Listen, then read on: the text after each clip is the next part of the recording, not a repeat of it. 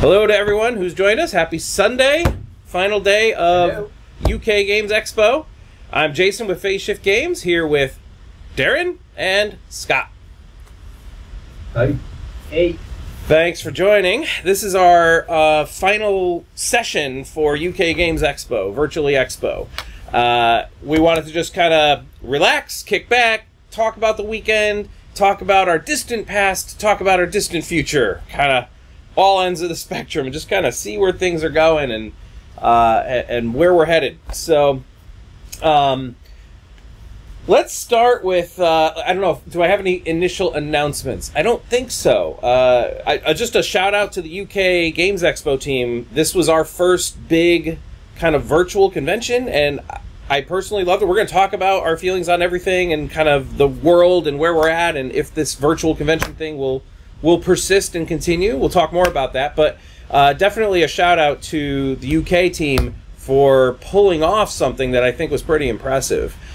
Seeing their site and the inner workings and the complexities that they had to deal with and what they arranged, I think that this was, for me as a first-time virtual con experience, this was, I thought, pretty great. So I don't know, that's just wanted to give a quick thanks and shout out to that team. So, Darren, we'll start with you.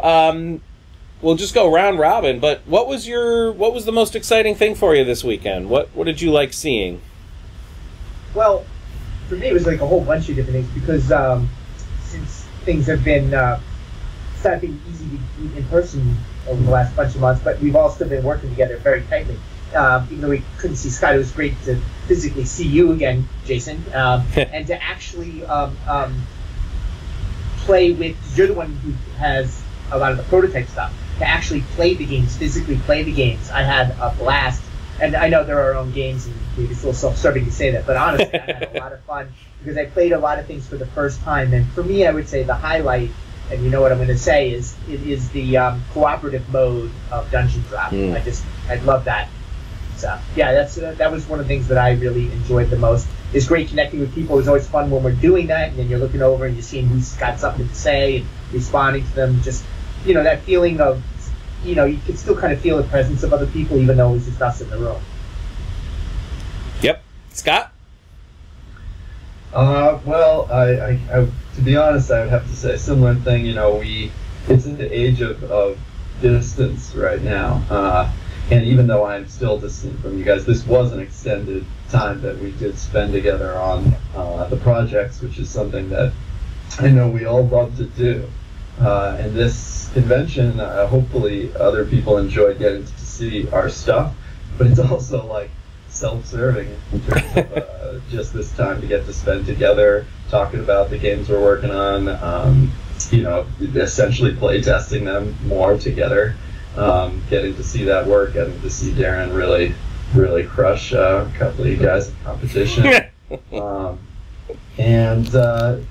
I'm just super thankful for the whole experience. And I would also echo, the people that I've had the chance to interact with from the UK Games Expo have just been really nice and welcoming, and it's been a great. I know this is a environment that could be really stressful because everybody's doing stuff for the first time, but they haven't made it feel that way. It's been really welcoming, and this feeling like everybody's just trying to do their best, get the best we can out of it. So yeah, absolutely. And there can be all these technology challenges. Thankfully, we didn't have many. We had latency in one of our streams. We had a late start in one of our streams, but all in all, we spent, I don't know, 16 hours of stream time this weekend, and it all went very well.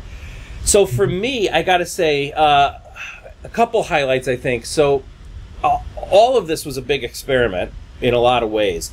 Scott, you weren't physically with Darren and I playing the games. You were in virtually watching.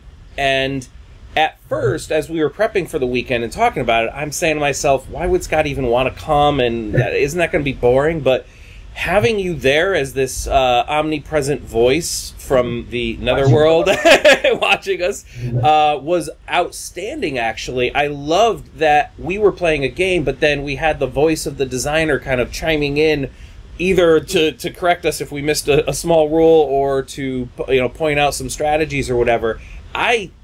So that coupled with one other aspect, which is our game is so physical and tactile, and I feel like it really struggles to translate to digital. Where so many other games you can play it digitally, you can play it physically, it doesn't really matter. For our game, that drop and the flicking and stuff, it's like, how does that translate to watching it on a screen? But I feel like the two things combined just led to a recipe that actually worked. And I'm very optimistic for what that could mean for how we do things moving forward. I really want to get back to real conventions, no question. Yeah. But I do think in the meantime, this did afford us some interesting opportunities. And I think some stuff worked really well. I agree. Yeah. So, just to catalog before I ask this next question, things that happened this weekend. We did demo plays. Darren and I and my daughter, for a couple of them, playing a game and streaming it live so people could see it. And we unveiled some stuff and played. And Scott, you were there watching. We did that quite a few times. Then we also had live games of Dungeon Drop on Tabletop Simulator that another guy on our team, Brad, hosted. People met him in Discord and then played games and then came back and either joined our stream to learn more or vice versa. They saw the stream, then they wanted to play the game. I saw lots of people posting on Twitter and Facebook about their experiences, like, oh, I just played this on Tabletop Simulator. It was more fun than I thought it would be in that environment, and blah, blah, blah. Really cool to see that stuff. So we had live games happening. Then we did a couple streams where we were just kind of talking, panel discussions, questions and answers. So there were a bunch of different things that we participated in. Oh, and then we were on the main stage of Virtually Expo last night. And then all the while, we have retailers in the UK that are selling Dungeon Drop, and we participated with getting those copies out into the wild. We offered our 20% discount, which is still active on our site. So a lot of different things. Now, of everything that we've experienced so far, I guess, what do you guys think? What parts of a virtual convention work better? What parts of a virtual convention maybe just don't work as well, and unsure if that's the right way to go? Anything like that? Scott, we'll start with you this time. Well, I would say to me the trade-off. So it's hard to beat. I did have thankfully one in-person experience of demoing Dungeon Drop with you guys at a convention, and there's no question the game, is best when held, and all the tactile nature that comes out. People can see people playing it that way, and those interpersonal interactions are phenomenal. I think our game is one that just makes people stop and look at what you're doing and gets that initial attention if they're walking by in a physical hall. We don't have that in a digital hall. You have to click on us to see the game versus being just browsing by and walking by and seeing this crazy thing happen and wanting to know more about it. But the trade-off, I think, always in the digital space is people can communicate in a way they feel most comfortable. Like when you're in an actual con, I mean, it's busy, it's hectic. If I'm someone touring, maybe I have a question about a game like Dungeon Drop, but the person demoing it's talking to somebody else, they seem busy, or it's loud and noisy, and I keep walking because it's too much trouble or whatever. Whereas here, there's so many ways to communicate. You can be on the Discord, you can join our Discord server, you can post something into a chat, and you're going to be heard. A small team like ours, sooner or later, we're going to get back to you individually about whatever you're interested in everybody's own time, which doesn't happen in the craziness of a con. Very true. That's I think the biggest trade-off to me. Yeah. I think for me it's interesting. If it's an either or, I guess what it really comes down to is they're really quite different. Doing what we did this weekend was in a way more relaxing. Yes. There were some technical things, but other than that, it was relaxed. I almost see them as two different things, and I think that when the time comes that we can do conventions again, I just see them both working in parallel. Like sometimes like not at the same event. Like you have your big events, like your Gen Cons or whatever. You go to those, and then other things are like this. I don't really. Right now, we're kind of forcing this to replace that. I don't really feel so much like it replaces it. I feel like it's like, well, if I can't do this, I can do that. So I'm doing something. But I see them as two different things, and they're both good in their own ways, and they're different enough that I think they're both worth doing. It's just at the moment we have to consider it. I don't know if that makes sense. Yeah, I think that makes a ton of sense, actually. That's great. Awesome. I don't have anything else to add to that, so we'll call that one. So 5 years ago, what would you have answered if folks asked you, where do you see yourself in 5 years? It's kind of looking back now at where we are right now and just kind of interesting retrospective, I guess. 5 years ago, where did you see yourself with respect to game design, game publishing at least? What would you have answered 5 years ago? Darren? Okay. Well, I've been making games my whole life, mostly digital games. That's my professional daytime career. But I always knew I love being with people and the tactile nature of the games and sitting across from people. I always knew. I mean, I played D&D and all those ever since I was little. That I wanted to make these. And then when I came across Game Crafter, I was able to start actually making legitimate-looking prototypes. And because I'm an artist, I was able to make them look pretty good, in my opinion. And but what I also knew is my bosses from where I worked during the day, they make a great combination pair of a team. And I always knew for board games that I don't have certain skills that I need to do a full-blown company. I can do maybe half of it or whatever, but I knew I needed my second half.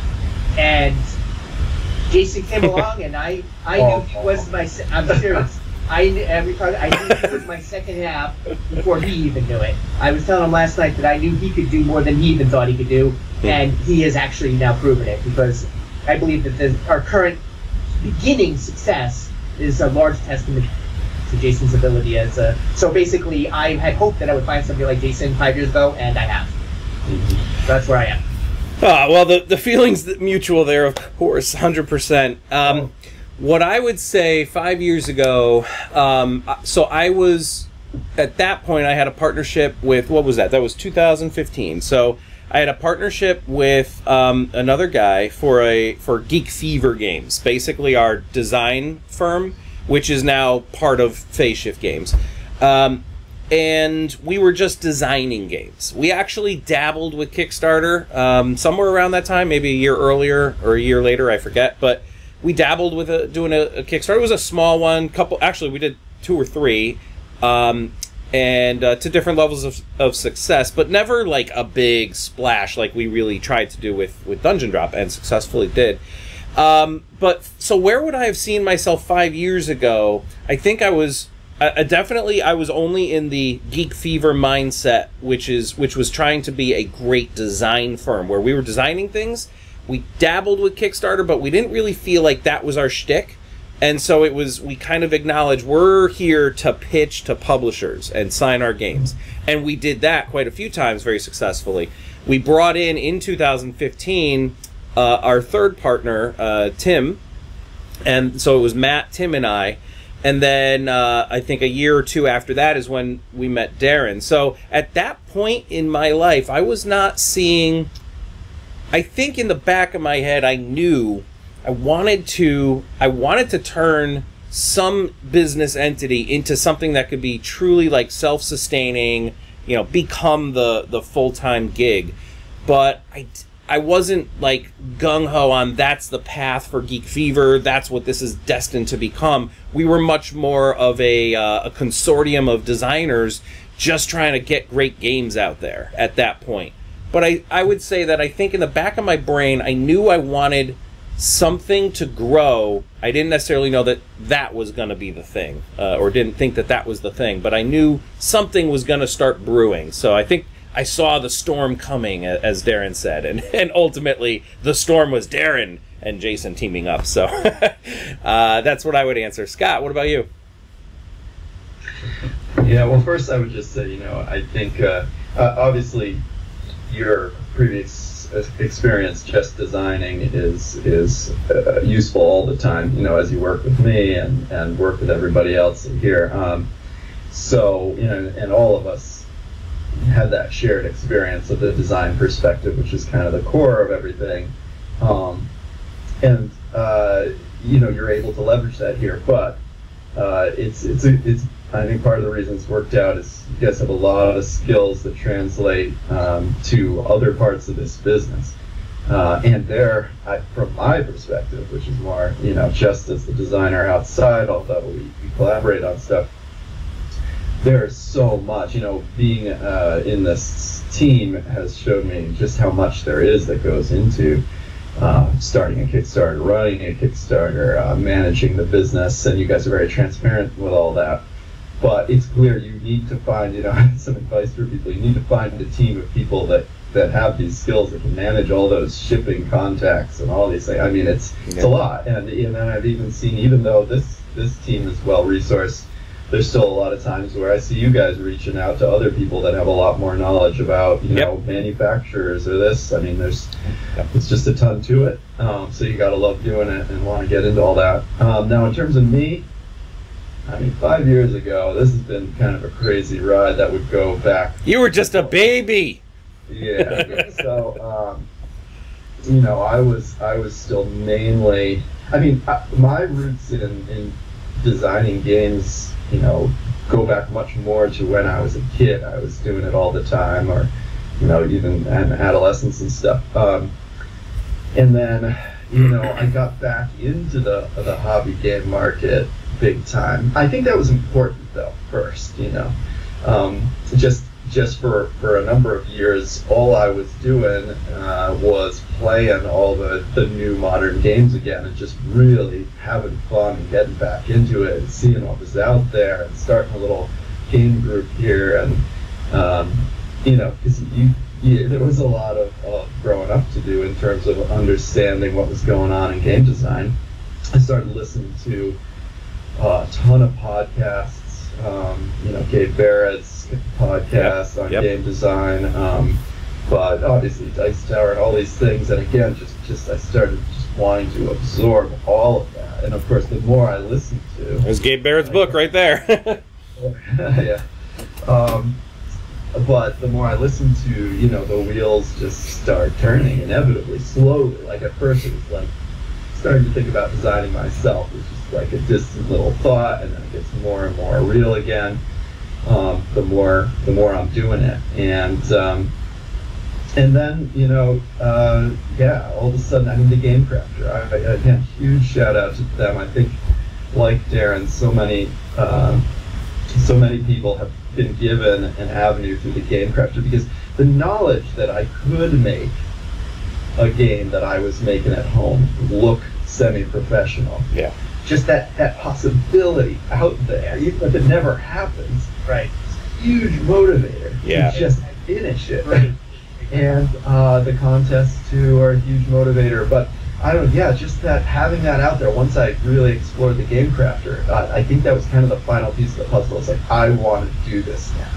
And then I started to really dive in again. Now the journey from there to here again is not one I could have predicted, but obviously it's kind of the absolute dream of what could have happened is where we are. So, keep going if you're out there and want to design stuff. Luckily, we live in this amazing, the Game Crafter Kickstarter. We live in a world where you can have small companies success, small level success. You can always hope it gets better and better, but it's a very open world, and the board game community is a really open one. A lot of possibilities. Another huge thing is joining up a game design group if you have one in your area. Which there's a big one. Boston has a game design group that I'm not going to anymore, but I was for a while, and that was big. So anyway, yeah. So just to maybe piggyback a little bit on a couple things you said, if I rewind even further, so during my college years, Matt, who I started Geek Fever Games with, he and I were designing games back then, which is many decades ago. I won't tell you all how many. At least 2. And basically what we were doing at the time turned into a very successful tax write-off and nothing more. But that's because in that day and age, I mean, heck, we were on bulletin board systems and maybe Prodigy at that point, or the earlier years of AOL. So, I mean, the notion of internet platforms and e-commerce and software as a service, you know, tools that we can use, Kickstarter was not even a glimmer of a thought. So then fast forward 2012, when we started Geek Fever, it was basically, I saw Matt had published a book. He's an author as well. And my father either had just published a book or was in the process of publishing a book. And I said, you talk about a motivator. I was like, I can do a game. Because at that point, it was like Kickstarter was a reality. The Game Crafter, who we talk about a lot. And just for folks in the UK who are watching, you may not be familiar. They're a big platform, software platform here in America, where it's print on demand. You basically you upload all your digital assets for the cards and the boards and whatever else you have in your game. You identify dice that you need and cubes and whatever. You upload artwork for a box and basically hit a button, and in 2 days you get shipped in the mail a box, a professional box that's shrunk wrapped with all your stuff inside. I mean, you make a game and self-publish it, and then you can even publish it on their site in their storefront. And it can sell, and you can make profit that way as well. So, and they have a whole spectrum of other services, which is awesome. So I was seeing all these tools, plus the conventions, the Boston Festival of Indie Games, and I was working with Ad Magic in some of those earlier years as well. They're another print service publisher of smaller games. And so they're a printer, but then they have a publishing arm as well. Anyway, I just said to Matt, we can do this. We can actually, like, what we tried to do 20 years prior was ill-conceived, and we were talking to local machine shops to give us a quote to manufacture our obnoxiously large and complex game. It was, yeah, just a different day and age. So the motivation, though, to your point, Scott, definitely there when you see some of these successes. Anything else to add, Darren? Or? No, that's all good. Yeah. So then, what are you most excited about for next year, over the next 12 months? Scott. Well, I mean, this might be an easy answer. More exciting for me. I think this is there are two projects. I mean, again, talking about living the dream. This is not just one, but 2 projects that are on the horizon. The near horizon being the expansion that we're working on to Dungeon Drop, and then Drop Drive continuing to evolve and eventually be released in 2021. So, I mean, the near term is incredibly exciting, and of course, it'll get nerve-wracking again. As much as we'd like to believe, previous success will lead to future success. Like we're just having our Kickstarter talk and all the lessons learned and things. But it's still,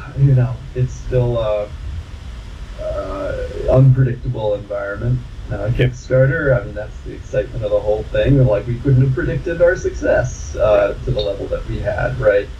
So but we see, I watch Kickstarter all the time. I just backed Port just came in the mail, for example.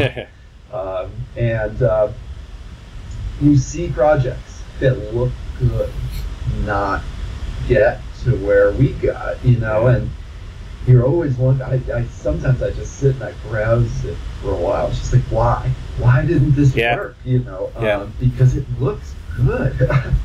And of course, sometimes that just puts this little pit in your stomach, like, oh, well, our future projects work. Because if this project that looks really good could struggle, then any project could struggle. So it's it's nerve-wracking. But again, that's the excitement of this whole thing. And so I just I've got like that classic nervous excitement about these next couple of projects. But I wouldn't ask for it any other way. This is why we do it. So it's great. Yeah, Darren. Yes. same thing here. Though, I mean, the next couple of projects we have our expansion, Drop Drive. I'm really excited about, and just other ways of pushing our current games forward. Other games we have in the works. Like you have your game we kind of touched on a little bit that your design, Jason. That at some point we'll start talking more about. So there's just a lot of excitement. Also, just building up our community. That's one of the things we really like doing. It's like you're like interacting with our communities. That's one of the fun parts of doing the Kickstarter. Is actually hearing literally in real time what the people are thinking about our campaign, and we are responding to it. Sometimes we actually even do something different or make something new based on what's going on with that. So that kind of excitement is all there as well. So I'm the kind of person that, like, when I watch a movie, for example, I always love watching the making of part, sometimes even more than the movie, because I love the creative process. I love collaboration and the creative process. And that's why I love working with you two guys, because the three heads together working on different things. And it's good that we don't always agree on every single thing, because that's why we have all three of us. So, but between the three of us, we always get to where we need to get to. And I'm very excited about just that whole process. And we each have a different skill set with a bit of a Venn diagram. We have a solid core, but then we have our own individual skill sets that complement each other really well. So I think we're a good tripod in these next couple of projects coming up. Yeah. I'll echo a little bit of what Scott said. Obviously, I'm very excited about all the same things, but a little bit terrified of some things. I think it is very important for us to be humble, and I know Darren and I especially, that's who we are by nature. While we had a clear success the first time around, I don't want to just assume that we got this in the bag. No, there's still a lot of hard work on the horizon. Darren and I, after yesterday's long set of live streams, we went out for a drink, and we just were sitting and looking at the date. Here we are at August 23rd, and October 6th is our next Kickstarter. Realistically, there's just 1 month in between those two dates, and in that 1 month, we've got a lot of work to do still to do it right. A lot of advertising, a lot of marketing, prototypes, getting out to testers and previewers, and intro video. And, so yeah, I mean, I am still feeling that pressure. Don't want to take anything for granted. The other thing that terrifies me a little bit is back in February when COVID hit us, and our life changed irreparably from that point forward. A lot of publishers did what we did, and they said, we're going to hold on Kickstarter for now. We're not, like, people are hunkered down at home, people are losing their jobs, there's not going to be a lot of Kickstarter activity, and a lot of us pulled back. We definitely did, consciously on our part. It turns out Kickstarter actually became more popular during that time. And because there were less projects, because many publishers pulled back, those projects that were there did way better. They had way more, like, there were just fewer projects to spread the dollars, amongst. So it's interesting in hindsight, and my fear is, October 6th is our date. We're not the only ones launching that day. A lot of publishers who held are now looking at the fall as like, okay, we got to get back into it. And we're not the only ones. So, again, all we can do is hope that we have done right by our audience, our fans, keep to the spirit of this game and what makes it special, do our due diligence in terms of marketing and advertising and reviews and all that jazz, and we're just gonna have to see what happens. But it is a little terrifying. Yeah, I definitely second that. Like, when we talk about our success, what we mean is we had a successful first product. We're not meaning like, we made it. No, our first step forward was a solid one, but we know that the next, just gotta keep doing it. We're just gonna keep working at it and doing our best to make the games our fans want to play. Yeah. Also, I would jump in. I misspoke before. Fort was a pre-order, not a Kickstarter. Okay. The Kickstarter I'm awaiting to play with my kids is Unicorn Fever, which has been one that I think got, because of where it was coming from, I'm pretty sure they've had some tough shipping delays with COVID and everything, which we just avoided, I know, with our product for most countries. So should we enumerate how many Kickstarters we're each waiting on? Because I've got about a lot. I'm not even sure. I did back something pretty recent. I like RPGs also. I never played them, but I love reading them and having the books and reading through the lore and how they translate mechanics. I'm actually one of those persons that actually likes reading the rule book. I do too. Especially, I know you and I, Darren, talk a lot about like 40K back to our Warhammer days. And for some reason, as obnoxiously large and complex as those rule books are, yeah, they do a good job of making it like it's part of the experience is reading through and understand. And for me, my favorite army was the Tyranids, and they always pour so much customization into the Tyranids, right down to you can, in the latest ones, you know, you're deciding the core genus for the alien creature, and then what kind of arms and legs and antennas and everything else. Like, you can literally design these aliens from ground up, and it's just part of it. It's crazy complex, but part of the fun. Yep. No, I sometimes catch myself having one of the types of conversations with a friend that you are right now, and it really strikes me as interesting. We're probably the first kind of real generation to grow up and be old enough now to kind of like reminisce, like go out with a friend and reminisce. And sometimes we are reminiscing in a very like grand way about a game that we used to play as a kid. Whether it's like the early days of Magic cards and staying up all night, having all pooled in our money for a box of cards and having like this big opening party. Yep. Or some classic, video games we used to play together as kids. But we're talking about it in the same way I watched, my dad or my grandfather talk about like huge things in their growing up experience. But now games have become part of that, and I think the board game culture in our modern era has become rich enough now, diverse enough now, that it has a chance to make these types of memories for people, which is pretty crazy. Yeah. So let's go down that Kickstarter route just a little bit, really quick. Let's what is your eliminate any games that we've worked on ourselves, designed, published, whatever. So what's your favorite game to play?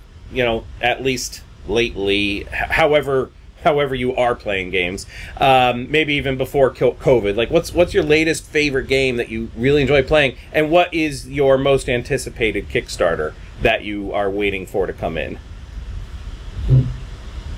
Darren, why don't you start if you can? Yeah, that's a tough one. Because with a lot of this stuff, it's even been hard to find time to do that. Yeah. I did just get Star Wars Rebellion, and I haven't played it yet, but I did spend the time to set it up. So I had a whole table downstairs set up, just waiting to play with my son, Rylan. Part of the problem is, even if I have time, my son is so busy. Yep. With all the different things he's doing, even with the whole Rona thing going on, he's still got a lot of things going on himself, and but that's one of the ones I'm really looking forward to playing that with him. Did you also tell me you got Outer Rim, Star Wars Outer Rim, or just Yes. Rebellion? I did. I got Outer Rim, and that I played solo, and I did enjoy it. But I want to play with somebody else as well. Yeah. But that was something that that was kind of in the beginning of it. Yeah, I definitely enjoyed that. I like that kind of game in general. In terms of Kickstarters coming up, like I said, I think there's a couple of RPGs. I'm sorry, the name is actually escaping me at the moment, but there's a couple of RPGs that had some interesting settings that I was excited about, and I got some of those. So that's I think what I'm mostly waiting on in the mail. But those aren't coming out until I think next year, I think. So yeah, for me, I've had to do so much shifting. I had a small group of friends around here that we had a little game group. That's been interrupted.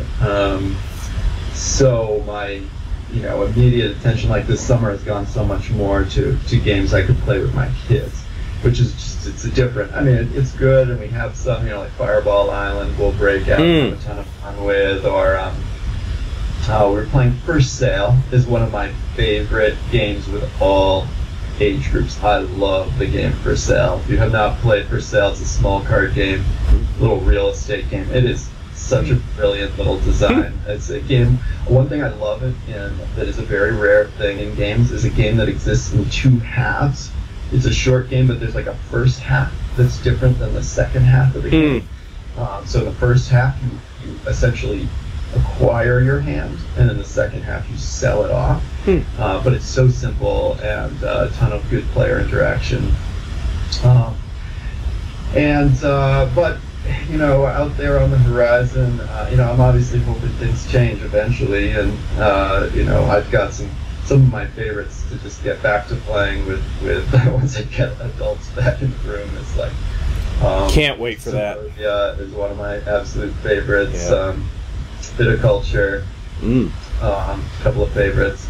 Automania is an undersung game. It is a great little game if you like games like Suburbia and Viticulture. Automania is a fantastic game. You build cars, but it's got a couple of awesome hooks to it. One, your player board is like it's a small factory. It's just got a little overlapping of conveyor belts. So it's one of those games where you acquire parts, and when you produce like a compact car, it like shoots out along the conveyor belt and picks up all the parts that are along that path. And then it's got this great thing where you put your cars onto boats, and you can make cheap, crappy cars or really souped-up cars and sell them in either the European or the American market. And there's a surprising amount of great table talk about like, I just made a bunch of these like crappy cars, but nobody's competing with me, and I'm just selling these things off to anybody will take them. Versus creating this like Uber car that everybody wants. It's fun. One that I'm not sure is Kickstarter, but it's probably at the top of my list. I'm just super interested in right now. It's I think an AEG coming title. I don't know how to say it. Cubitos or Cube. I don't know if you've seen this. Keto, something like that. I should look it up. But it's like a race game where you acquire dice that are like little characters. I don't know, but it looks really different, really interesting. I've been waiting to hear more about them. I do have AEG's. I just kickstarted their new pirate game. Oh, that big one. Yeah, it's a bigger one. It's actually bigger than I expected just from at first watching the online previews. But yeah, it is a deeper game, which is cool. But it's got a drop mechanic, which I thought was wicked cool. You drop these like to resolve battle. You drop some components into the pirate ship, and then they flow out underneath the pirate ship on this board, and where they land, you know, determines some things. And I just thought that was a novel use of what we obviously love with the drop mechanic. Let's see. For me, I was really loving. So I love 4X games. Explore, expand, exploit, exterminate. Right. And there's games like, I mean, that's what Twilight Imperium is. Xia is one that I love, or Xia, Xia, however you pronounce it. Star Wars Outer Rim it's more contained, but certainly along those lines where you're kind of like a privateer, and you can go any way you want and do things in many different ways. You could pursue mining or pirating or bounty hunting or merchanting or whatever. I love games like that. I like that sandbox feel.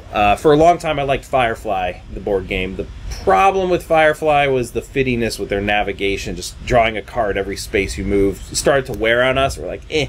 But most recently, where was I going with this 4X thing? So Xia was one that we were playing a lot of. But Star Wars Outer Rim, I think may replace my top favorite slot, if Fantasy Flight releases expansion content for it. It is unbelievable game, but it's pretty limited in the cards and the content that came in the box. And this was kind of a known thing, and they announced that they had a lot of things planned for that game, and then the virus hit, and they had to really limit their projects. And we were hoping to see something come out, some announcement about what's next for Outer Rim at Gen Con Virtual, and there was no announcement. So a lot of us are afraid that maybe it didn't quite do as well, and maybe at the end of the line, but I hope not. Anyway, that was my favorite game that we were playing. As far as Kickstarters, I mean, I've got Dice Throne. What is it called? Adventures, I think. The one where it's a cooperative against the. You have this map now, and you're moving your party on a map, but you're all playing cooperatively. Really looking forward to that. I mentioned the AEG one, but I think the one that I'm most excited about is it's called Vampire Chapters. Now this is in the Vampire the Masquerade universe, which so Darren, you like a lot of the role playing. You know about the role playing game, right? From White Wolf, or whoever owns it now. But I love that universe with the different clans of vampires, the Toreador and the Ventrue and Tremere and so on. So there's been very few games that have been in that universe. The one that I used to play back in the day was a collectible card game called, it was originally called Jihad, then they changed it to Vampire the Eternal Struggle. In any case, this is a game that's kind of like Gloomhaven. It's at that level of what's the word for it? Chapter, not a chapter game, but just a heavy story-oriented game. I don't think it's legacy in that aspect, but looking forward to that. It's in that universe, and looking forward to playing as these different clans of vampires and discovering new ones. So, anyway. Yeah, I looked at a couple of games that I did back that I'm looking forward to. One is Space Kids RPG. It's a small little project. Something about it just kind of, again, thinking of doing some RPG stuff with my younger son. And then another one, I love retro sci-fi stuff. Yeah. So this one thing called Pulp Invasion. It's like it's basically looks like it's using a lot of old retro magazine cover art for what it's doing, and so I backed that as well, just because I was really brought in by the theme and the artwork. So those are a couple. Nice. Yeah, I see. Jason's most anticipated game here is this dark vampire game, and I'm sitting here waiting for Unicorn Fever. So, but I think this is really good. We're interested in a lot of different types of things. It's the reason why we have, I think, a lot of interesting discussions about, where to go with different projects, and we all come at things from a different place, but we reach some really great compromises. I'll keep at it. Yeah. What's next? Well, I just looked at my back projects list. The other two on my recent 5 were the Spirits of the Forest expansion. So our good friend Gonzalo from Thundergriff. Spirits of the Forest is actually my favorite game that he's released, although I have Tang Garden upstairs that I haven't played yet. But Spirits of the Forest, the expansion, adds a co-op mode for that. And, Darren, I talk so much about how I generally don't like co-op modes, but what did I just say? Dice Throne Adventures is adding co-op, and Spirits of the Forest. Maybe I like co-op better than I give credit for. I think what it is you just didn't like a certain kind of co-op. That may be. It may be. Overall, people are getting better at designing co-op. I think the flaws with co-op are becoming really clear to designers. Mm-hmm. Hopefully we learn from these lessons as well. That people are going in some new directions with it. I think like anything else, it can be done well, but it has to be done very carefully. Yeah, that may be. Well, Dungeon Drop, the co-op, it's up there in my favorites of co-op, really, because it's so, it marries, because the gameplay itself is so unique, the way you interact, and that there's like both a tactical in terms of the cards and a physical. Like, I can't collect anything this my turn, and we're choosing who goes when, but you're going next, and if I can flick this item into this room, then it makes that room satisfy something, but I can't get it, but you can, so I'm going to flick, whatever, the blue gem into that room, so that you can collect a room that has 3 blue gems in it, and it just has this really, really cool feeling about it. Yeah. And often, we go to great pains sometimes to clarify that our game is not a heavy dexterity game. Right. Which is, however, the little kind of fun touch of dexterity that Dungeon Drop does have lends itself to co-op nicely. Because even if someone is kind of alpha gaming a little bit, in terms of the planner. Oh, maybe you should do this. You're the one that flips that blue cube. They can't do that for you. And therefore, because even in a game like Pandemic, which I love, but because it's just moving your piece, to a different space, anyone could technically do that. The alpha gamer could. Yeah. Yep. So sometimes it feels kind of like, oh, I'm just doing the thing they told me to do. But if you have to flick a cube or something, then you have to rely on each other a little bit. So I think that is actually one of the nicer overlaps, the little bit of dexterity into co-op. And even if you remove the dexterity elements, which is an option that we have in the rule book, there is always still the exploration, which is dropping new cubes on the table, which scatter existing cubes. So there is an unpredictable nature of it that doesn't exist in other games. I think that's so we have a comment on our stream chat from Nico Silver Lightning, who I believe is our contest winner for the Trials and Tools expansion that we just unveiled yesterday. He says you should try Tainted Grail from Awaken Realms, co-op adventure game that I'm currently playing with 2 friends once a week. Really impressive. Certainly heard of that game, but I have not had the pleasure myself yet. As well. So, okay, so then the longer term future, where do you see yourself, or where are things at 5 years from now?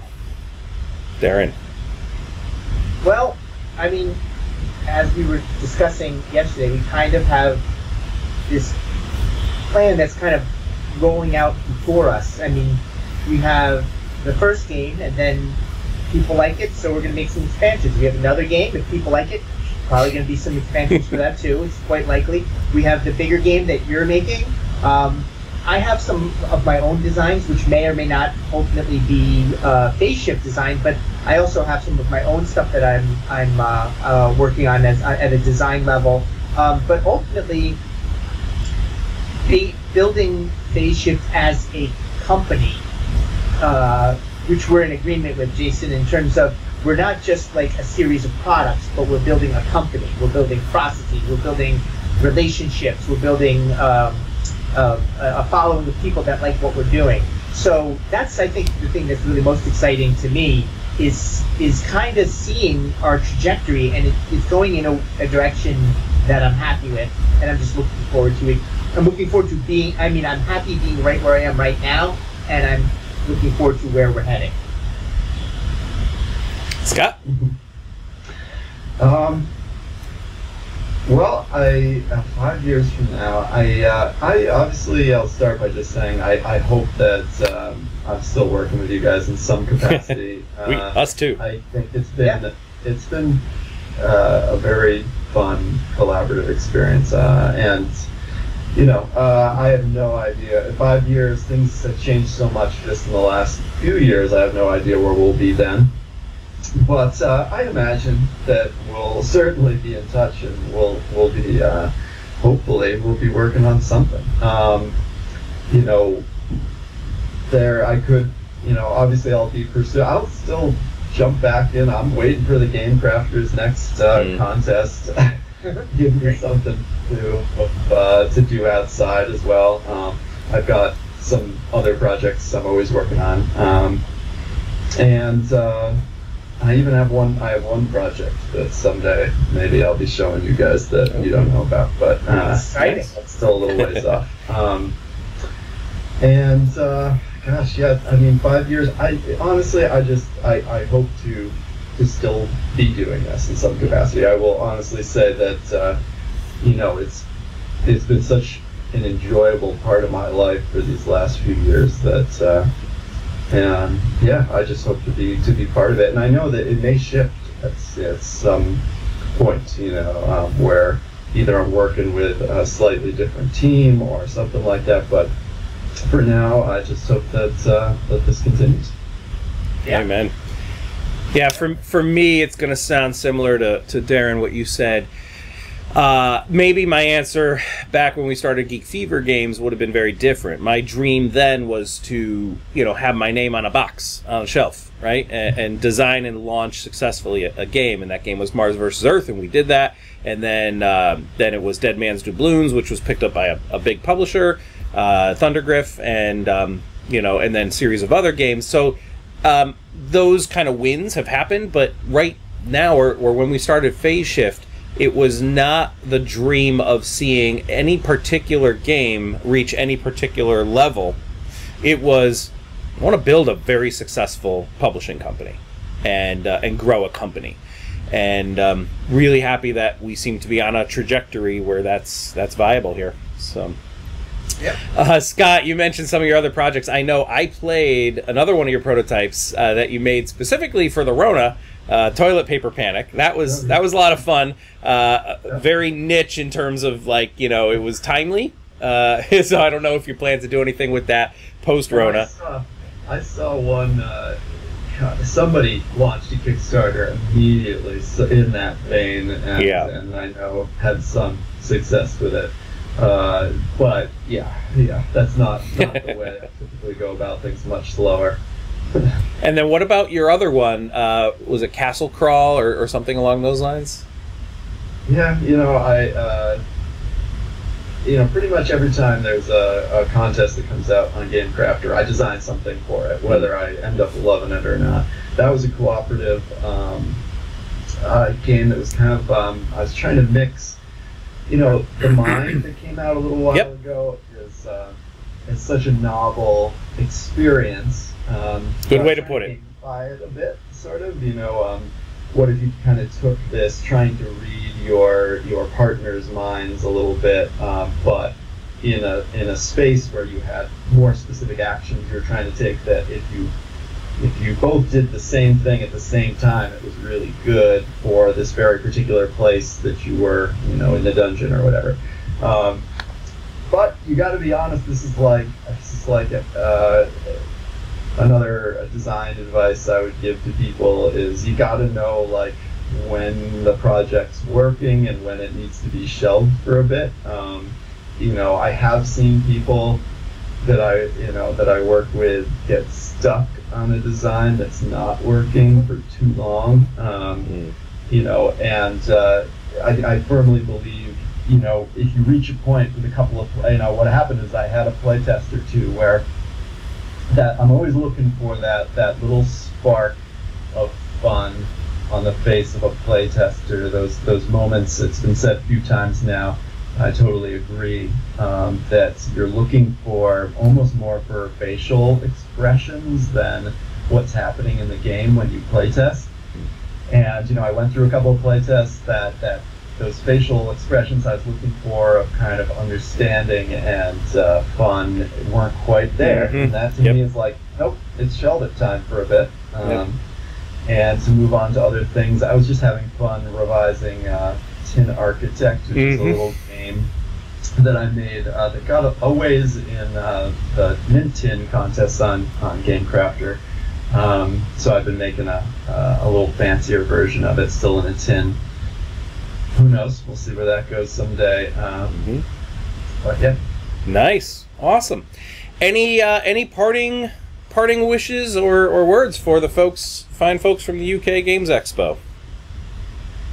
I just had a great time this weekend. It rejuvenates just being with you again, Jason, in person, and talking with Scott again, and just not that I was ever low on energy, but it's another rev up for what we have coming ahead of us for the next couple of months.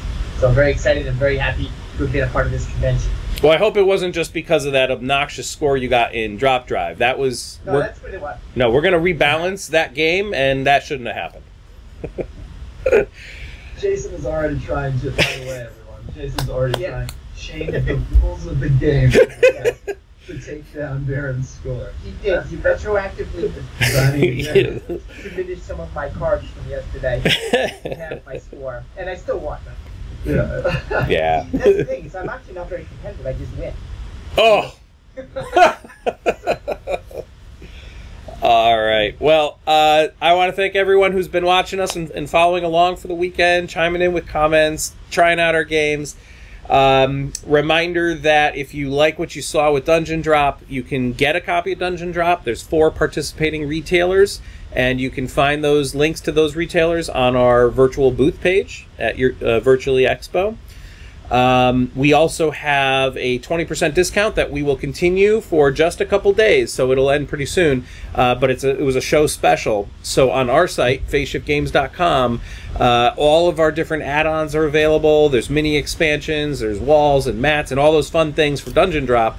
If you want to get any of those, and we have now warehouses in both the U.S. and in the European Union in Germany, so we have good distribution capability. Any of those are available at 20% off. Just put the coupon code in, Virtually Expo, all one word. And so with that, from Phase Shift Games, want to thank you all again. Thank you to the UK Games Expo team. You did a great job. We had a blast. We're definitely going to be watching for more of these types of opportunities. We might do some on our own. We might participate in other cons. We'll see. But this was definitely a successful experiment as far as I'm concerned. For us, this was an experiment, and it was great. So, Jason, thank you. And thank you, Darren, and thank you, Scott. Have a good day, everyone. Cheers all.